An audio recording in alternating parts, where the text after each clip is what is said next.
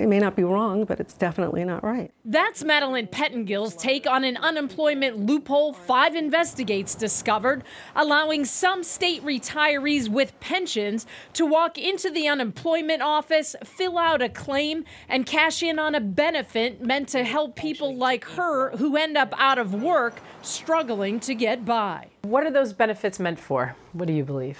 Basics. So the roof over your head, gas so you can find a job. But after searching retirement applications for the Massachusetts Environmental Police, 5 Investigates found retirees getting money for more than the basics. Some double dipping, pocketing unemployment checks and pensions at the same time. Officer Kevin Johnson is receiving a $30,000 a year pension. Officer William Ramsey, $51,000. Lieutenant Gary Duncan, $64,000. And Major William Bellotta, $73,000.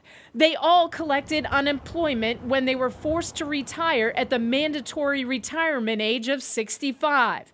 And on top of that, they received tens of thousands of dollars in buyouts for unused sick and vacation time. Under Massachusetts law, those environmental police retirees didn't do anything wrong. It's all on the up and up. Anyone with a mandatory retirement age can collect unemployment for 7.5 months when they reach that retirement age, even if they're collecting a pension. That is troubling. We think that would undermine confidence on the part of the taxpayer. Jeff Beckwith heads up the Massachusetts Municipal Association, which is working on unemployment reform.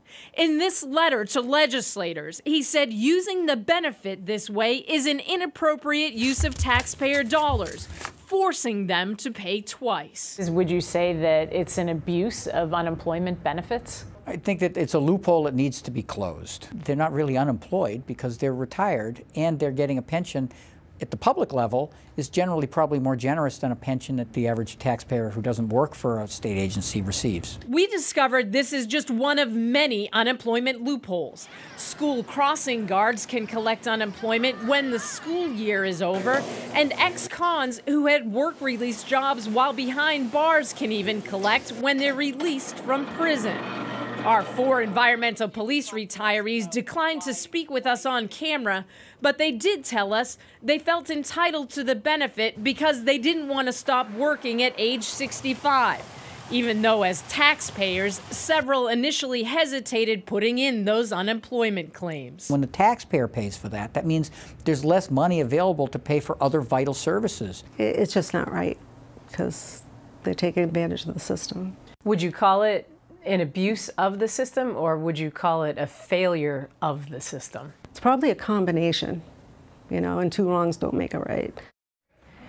And the state doesn't track how many people use the benefit this way. Some retirees tell us they used it to fill the gap until their pension kicked in, but we discovered they can get an advance on their money if needed. Unemployment is reduced when pension payments begin, but that pension is retroactive.